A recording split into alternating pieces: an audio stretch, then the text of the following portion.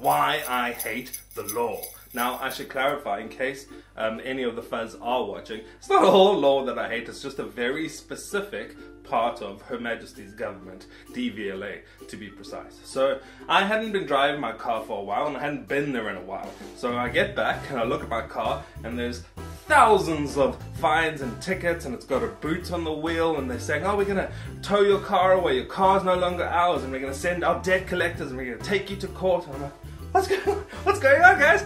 I thought I sorted this out.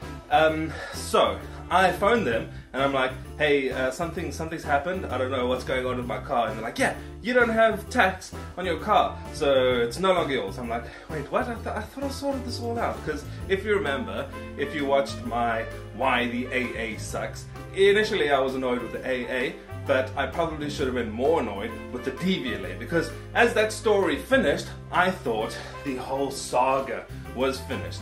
A quick summary for you. I had moved house, lost my logbook for my car, and then I didn't have car insurance, it had run out. So apparently that particular set of things mixed together is a weird scenario that the DVLA is not used to.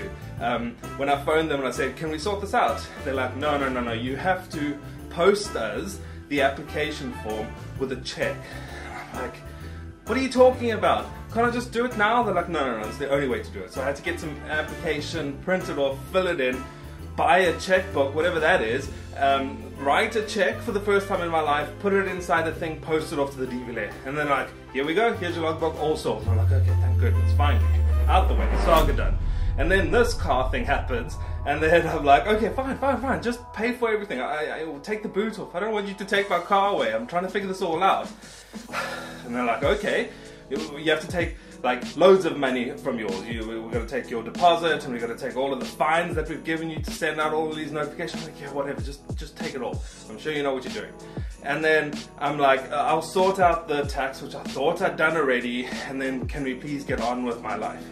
So I go onto the DVLA and then I'm like, I think I need to tax my vehicle, and this time they go, do you have your logbook? And I go, yeah, well, I do actually have a logbook because you sent me one, you said you taxed my vehicle. But anyway, here's my logbook number, and then they're like, oh yeah, your tax is all paid up, you're good to go. And I'm like, well, I mean, fair enough, I know that it should have been done, but apparently you guys don't talk between your different departments, because somebody thought that I hadn't paid it and stuck a boot on my car, and you're telling me, oh yeah, it's all good, no need to pay any money, it's all up to date.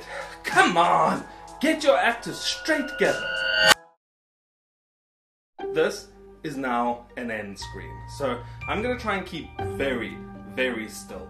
And you're going to see something pop up down here, which is going to be a way for you to subscribe. Or you could just click one of the playlists that are up here and then carry on watching some of my videos. Good to see you!